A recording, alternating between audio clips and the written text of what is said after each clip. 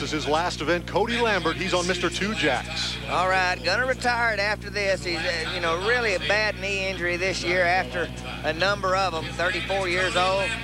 Cody Lambert, Henrietta, Texas, my partner.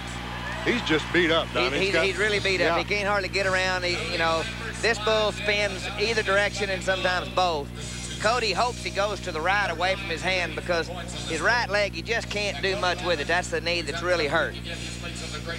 You know, he came to this event, Donnie, in the first round. Right out of the box, he had Trick or Treat and darn near rode him. I thought, you know, I think that's the ranked bull. We'll see him again today in the final go-around in that top 15. Cody rode him 7.9 seconds and, you know, just got close, but it's been that way all week for him. He gets ready to slide forward. Here we go with Cody Lambert. All right, gonna go left. Come on, Cody.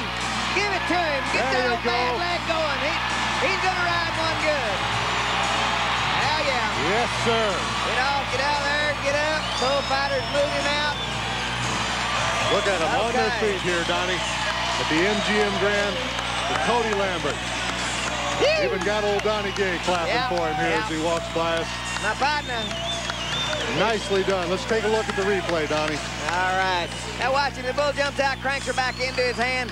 You know, his right leg is the one that normally he'd be a thumping on him. You see, he can't even hardly hold it still. He just keeps riding, whistle blows. Nice bull ride. Lloyd Ketchum, Joe Baumgartner riding. See, he can't even get up off the ground, but does it.